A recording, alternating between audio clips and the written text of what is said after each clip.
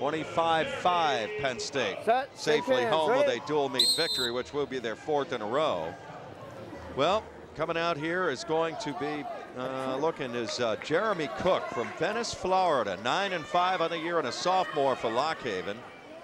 Jack Decker, 15-6 so far, but this is his first action for Penn State since January the 27th, and he lost that time to Joe Figano of Indiana.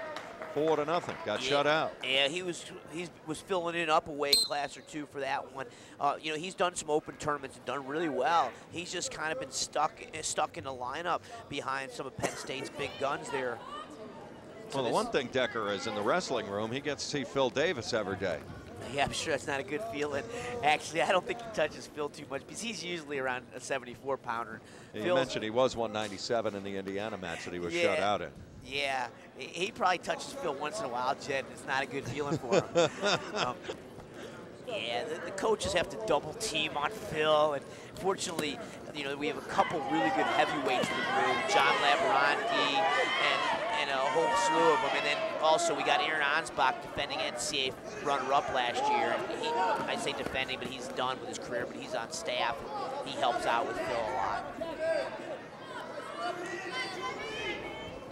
Well, his only national ranked opponent, he did see Mike Pichullo of Ohio State back on January the 25th. His other national opponent, well, his own teammate at 184, 18th ranked Phil Baumberger at the time, back on December the 2nd. Yeah, Penn State Open, and that pretty much was the key for Phil stepping away. We didn't know going into this year who would be the 84-pounder, but Phil Baumberger stepped away from the crowd. He's a Juniata high school graduate, same high school as David Hart, Penn State assistant coach, who's a 2-time All-American for the Lions, and he's out of Juniata High School. Dave's brother, Bob Hart, is the coach at Juniata, and that's where Baumberger went to high school. But, you know, he's out tonight. Decker, there's very little difference between the two of them in ability, but there's a lot of difference in style. Baumberger, short, stocky, powerful double leg. Decker, long, lanky, funky, tough on top. I see on his grid here 6 matches unattached. What does that mean, Ken? Well, that means because he's not in the varsity lineup consistently, he goes to a lot of open tournaments and just wrestles in competition, and that's good for him. So he's got over 20 matches under his belt this season, but there have not been very many varsity dual meets. Well, you're looking at opening period action, and still no score.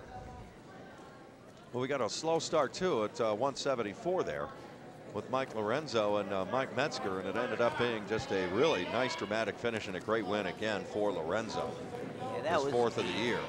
Something special. That was really exciting. And it's, you know, we see Coach Lorenzo speaking before the match, talking about the Penn State tradition and, you know, the slogan, success with honor. And he epitomized it. It's neat to see his son choosing to stay home. He could have went to a smaller college. He got a lot more time in early on, but Mike decided to stay home and wrestle for the Lions, and he keeps improving and doing well, and that's a huge win for him. That was really exciting. Plus it was up a weight class over a senior, so big win for Mike Lorenzo.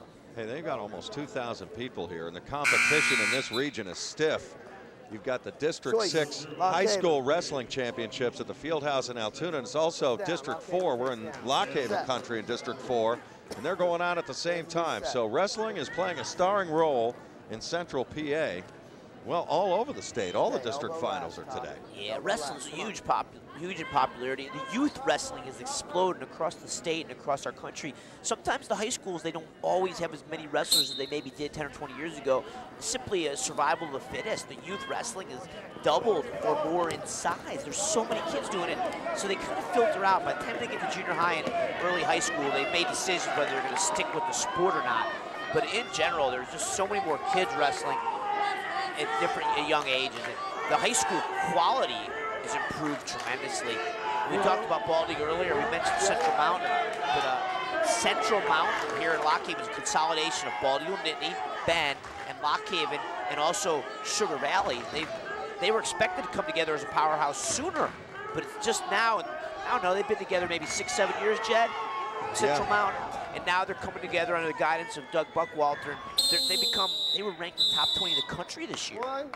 When you interlock for a while. That's tremendous talent all over. Let's go. Lock Haven, you're I think we're isolated. You know, Title IX, a lot of wrestling programs have, you know, been cut for those reasons, but Not in Pennsylvania.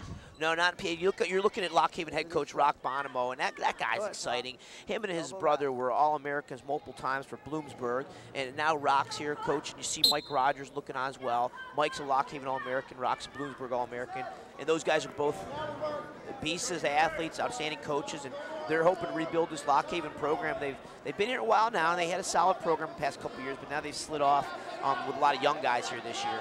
And right now they're feeling pretty good about things because Decker's almost fallen off. I think he's going to recover, though, because he's really tough on top. He's got good balance. But coming back to your statement. He moved his hips through to stay on top. Yeah, he did. He got his hips back on top. You know, wrestling, as I said, wrestling is growing in popularity at the youth and junior high.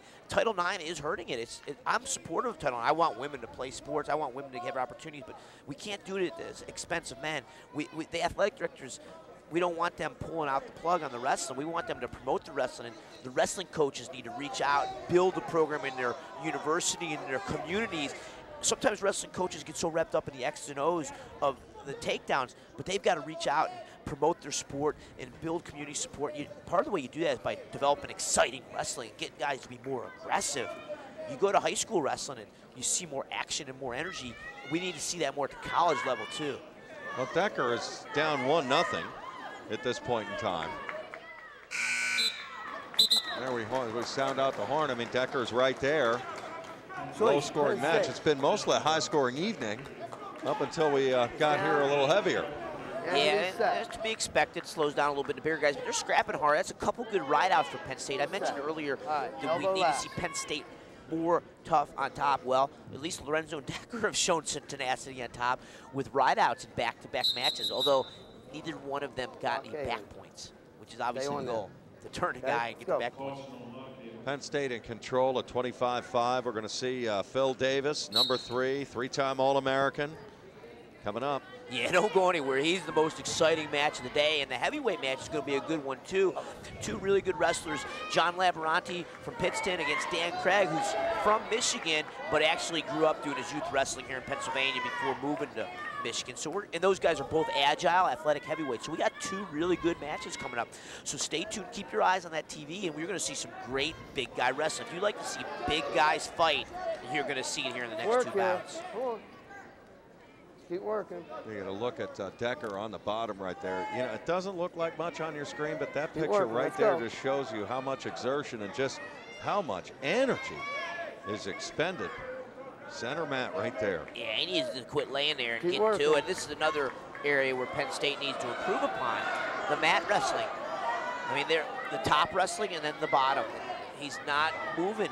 He's let the guy hold a leg, and he finally built his base, but he's not rolling or hip heisting. Yep, Penn State still got her, as you say there. Penn State is 54 seconds, but it's not going to come into play. So Penn State rode for 2 minutes, and then Lock Haven rode for now 1 minute and 10 seconds. No first move by Penn State. Let's see if he's got a second move.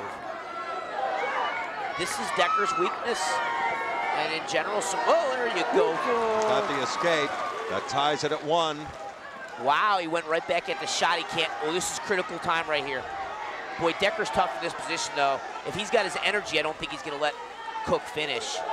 He's looked at the clock. He wants a quick go behind. Decker might get it. Okay, Cook's got a sprawl. Cook's leeching on. Not Decker's strength here, but if he could slip his head, he could get it. Short time left. Short time. Lock Haven's got to cling on tight. Decker's got to slip his arm through and turn his hips. Short time. Almost got it. Not yet, not yet, not yet. It's still no control yet. Nope, nothing yet. We're going overtime here. We're going sudden victory. Real close. First takedown is going to win this bout. It was sleepy the first 2 periods, wasn't it? Not anymore. Look here, this was critical right here. Decker was able to get a sit out and turn in. Look how he clears his hips, turns in. Now we're going overtime, baby. Sudden victory. First takedown's going to win it here. It's going to come down to conditioning. Who's tough when they're tired?